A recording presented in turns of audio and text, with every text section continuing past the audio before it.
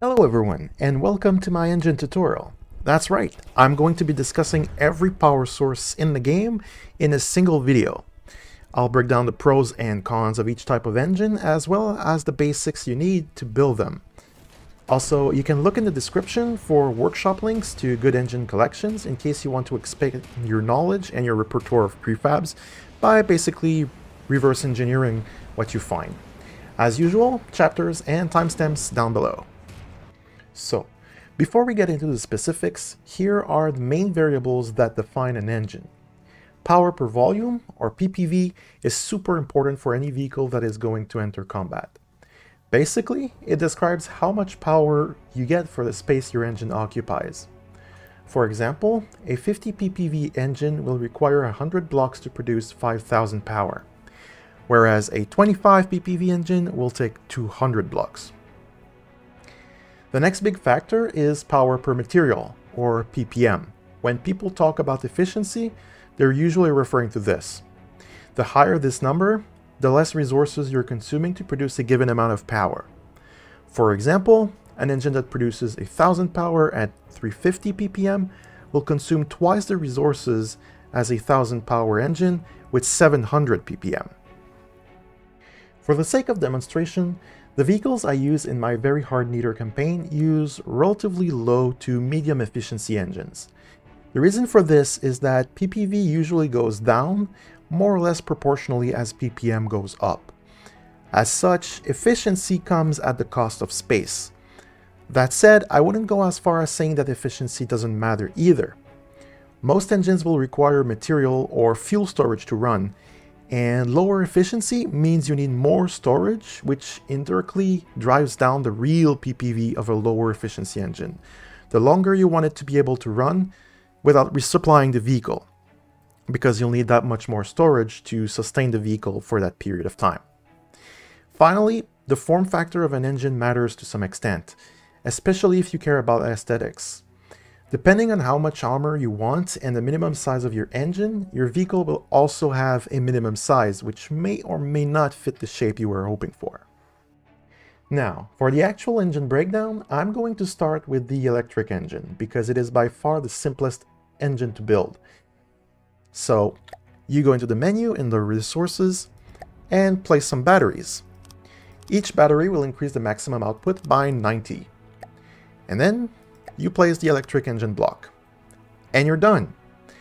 This means that electric engines can never quite get their PPV to 90, and their efficiency is determined by whatever you use to recharge them. And that's the main problem with electric engines. They can't recharge on their own, and the maximum output will drop steadily as the batteries drain. This can be worked around to some extent by having more batteries than you need, and then transferring some energy from another vehicle. There's also very little reason to use electric engines in combination with other engines on the same vehicle, because you could just use those to provide the power instead. The exception to this is if your vehicle uses particle accelerators or railguns, since those draw the power directly from batteries, which then means you only need to add one extra block to your battery bank to turn them into a backup engine, for example. Finally, you can use electric engines to transform RTG energy into engine power, but this will drop your PPV just below 13, and it is very expensive. Next, in terms of simplicity, would be the custom jet engine generators. Building them is also quite easy, and in case you don't know how to build them, here are the basics. Intakes are optional, but grant a huge improvement to efficiency if they are unobstructed. They only need 8 meters of clearance in front of them, and only in front of the center block if you are using a 3x3, and can potentially be piped for convenience as well. Similarly, the exhaust block is also optional, but grants an overall bonus, a multiplier. The exhaust only requires clearance if you also want to generate thrust, but you can also pipe it if you want. Do note that CJEs do not function at all if submerged, so they can't really be used on submarines, and they will need to be piped to above the surface for use on ships. The rest of CJEs can be made as short or as long as you want. Compressors and compressor add-ons increase efficiency, and combustors, combustor add-ons, and fuel injectors increase the power produced. Somewhere between those blocks, you will need a controller, and then to turn that into a power source, all you need to do is the actual generator block. You will probably want to place it next to the controller, since losing either of those will kill them as a power source, meaning they are both very important to protect.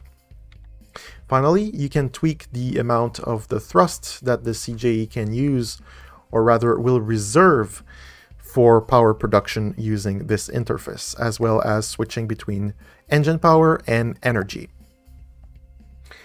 Other things worth mentioning about CJEs is that they draw directly from the fuel storage. If you don't have enough, they will choke. And you can check the V menu right here to see how much is available and if you have enough. Unsurprisingly, much like CJEs, fuel engines use fuel. Hey! Fuel engines are quite a significant jump in complexity because they have subcategories. You have injectors, turbos, and superchargers.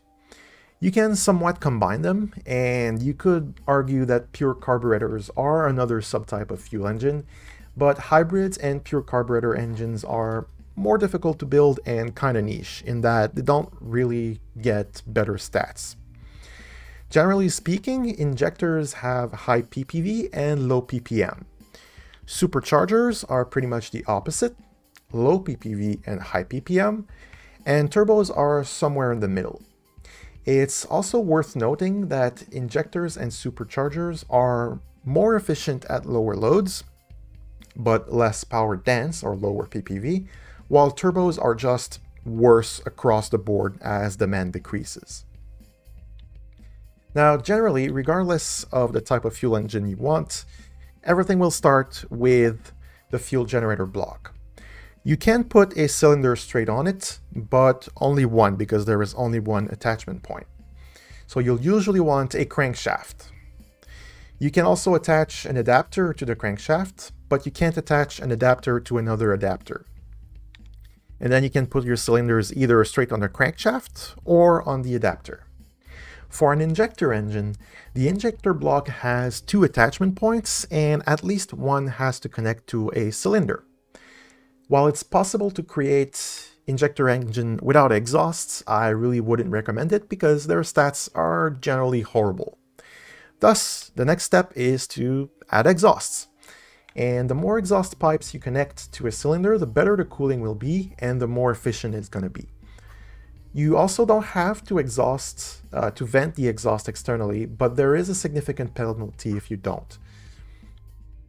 You could also use radiators to cool the engines, but note that those are really heavy and they are somewhat expensive compared to exhausts.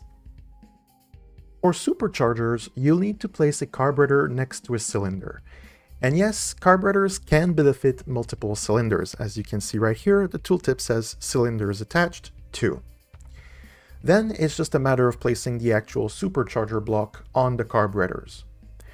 Note that supercharger engines should have their maximum RPM limited in most cases, since they do not perform well at higher loads. And the upper limit will usually be roughly 70%.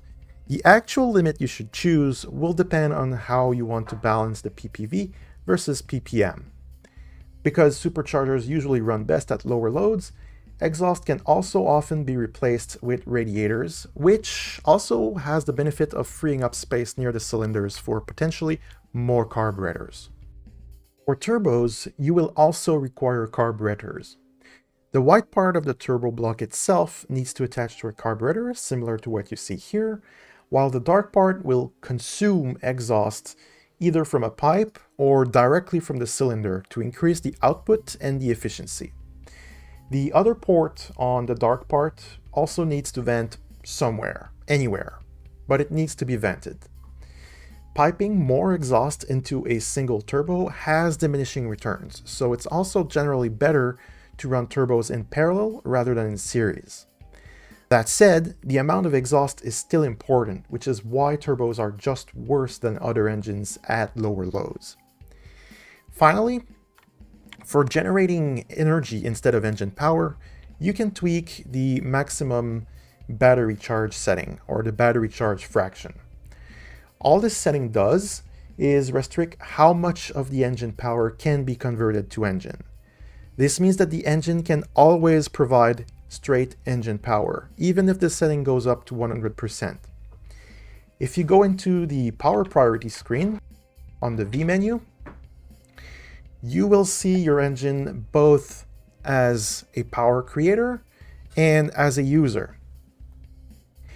Changing the priority for power creation simply lets you pick which engine responds to demand first. The interesting part that is unique to fuel engines is how they are also listed as a power user. If you set certain things to be higher priority users than your fuel engines, then your engines will provide engine power to those things first and only use whatever is left over to charge your batteries, even if you set the battery charge fraction to 100%. Finally, steam engines. Steam engines use materials directly, and their complexity is similar to fuel engines. Your main choices are between turbines and pistons. But you can also combine both, like this, and pistons by themselves have quite a bit of variety. In every case, you will need to build boilers and attach the same size controller to each boiler line. And then you can pipe steam into all sorts of turbines or piston arrangements. Turbines produce energy only, which means you'll require electric engines if you want to turn it back into engine power. This is not ideal for a few reasons. Compared to piston engines, turbines tend to be just worse across the board at low to medium efficiency. On top of that, the need for batteries to convert the energy means they have indirectly even less PPV. However, if you aim for a high efficiency, then turbines become quite competitive. This happens around 750 ppm or so and above, and it's even better if you're using particle accelerators or railguns to draw the energy directly from the batteries. In terms of the turbine itself, there is a minimum size to be able to convert a certain amount of steam. For example, if you look at the tooltip, this turbine can only handle 500 steam per second, and the boiler, well, it can put out 4,500 per second. Now you can keep increasing the turbine size past the minimum requirement, and doing so will generally reduce the PPV, but it will increase the PPM up to a point. You can play around with the ratio of boilers to turbines to get the balance of PPV and PPM you want. Now, piston engines are created by pumping steam into the back of a piston block that is then attached to a crankshaft, which is itself connected to a gearbox. The other connection point you can see on pistons with the arrow pointing up is for the exhaust. There needs to be an empty space there, or a pipe to route the exhaust somewhere where more steam will be consumed or vented. That's because pistons generate power based on the difference in pressure between the input and the output. For best results, the pressure inside the pipe going into the first set of pistons should be 10. So this example is actually not optimal. If you choose to leave the exhaust empty, you will get a relatively high PPV and low PPM engine. If you instead recycle the steam into either a turbine or another piston, you will lose PPV in favor for more PPM. Now, you can get quite creative with this. I would generally recommend to look at the in-game prefabs or those linked in the description for inspiration if you're not sure what a air quotes standard setup looks like, since some just won't perform as well as others. Note that you can put a wheel and a generator attached to the crankshaft of piston engines. This allows steam pistons to work similarly to fuel engines and switch more or less freely between engine power and energy production. Steam has a few other quirks. For instance, the small parts are actually very good. The main reason for upgrading to bigger parts is because they scale better. So the bigger your engine, the more likely that the larger parts will be worth it and yield better stats across the board. This is mostly due to the friction mechanics. The more turbines, pistons, crankshafts you have, the more friction your engine has to overcome. And that's partially a constant cost, as long as the engine is running. For that same reason, it's also better for efficiency to have more than one piston connected to each crankshaft. Generally speaking, 2 pistons will offer a good balance of convenience and efficiency, kind of like this. Putting more than 2 per crank can create shapes that are harder to work with, and the extra piping you'll require kind of creates diminishing returns. Friction also means that running steam engines at anything less than 100% generally makes it worse in every way, similar to turbo engines. Finally, I should mention that you should always have an overwhelming demand for power on your vehicle when you're designing steam engines, due to how the stats on the UI works. I suggest adding maxed out shields and or ECM jammers with a low power priority, just to make sure you get an accurate picture of what your engine can actually do. And that's every engine. Don't forget to check the description for links to platforms with engines that you can copy or reverse engineer to your heart's content. Please like and subscribe if you found the video helpful, leave a comment if you have more questions or suggestions for future videos. Thank you for watching, bye bye.